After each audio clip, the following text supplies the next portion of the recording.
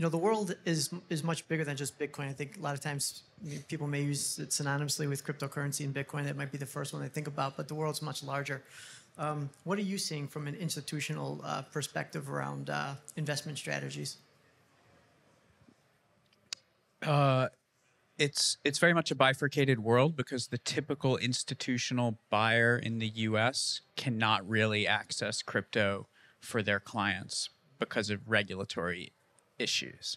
And we've seen in the last, well, we've seen basically all year that most of the price performance in these tokens is coming during Asian trading hours. So let's go back to like, why are we here in the first place? Is to make money so that number goes up. And so we're trying to pick these new assets that are going to go up the most. And why are they going to go up? It goes back to the conversation in the last panel. The TLT long bond ETF is now down more peak to trough than Bitcoin, right? Global Ag Bond Index has a negative return over 5 years.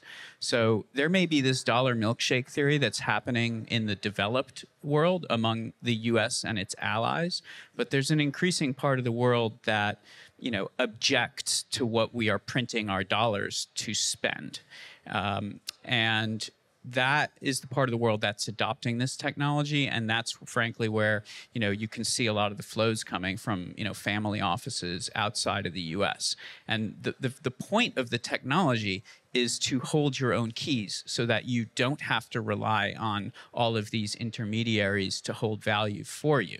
And, you know, we as investors are trying to get ahead of that curve and say, okay, this is the way the world's going to be in 20 years or in how many ever years. And since we're all on a different path demographically, and some of us are saving for our kids, then it would make sense, okay, well, let's buy some of these tokens and have a regulated custodian hold them on behalf of us.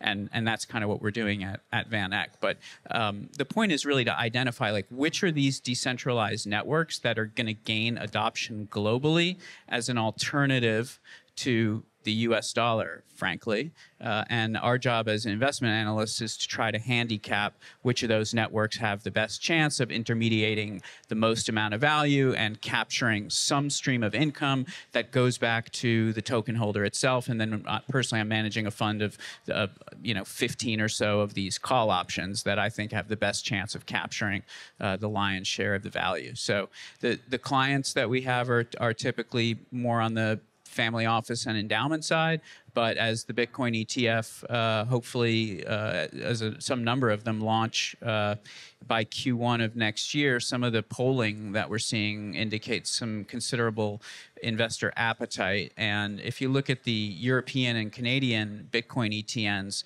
they've had about $600 million worth of inflows in the last month. The entire year-to-date number is like 800 million, so that's 3/4 of all flows coming in the last few weeks from investors looking to front-run what we hope is, you know, this new buyer, which is RIAs, wirehouses, who will finally be able to at least buy Bitcoin, which should be custodied by one of the, you know, major service providers. In some of your previous life, you mentioned kind of covering the Web 2.0 companies. In terms of research, traditional finance versus maybe some of the research that you're doing in digital assets, you know, what are some of the similarities? What's different? Kind of, what does it look there? Crypto is a very participatory asset, so the governance is happening on Twitter and in Reddit forums. There's no broker delivering you your morning call with your upgrades and downgrades and choice of corporate access.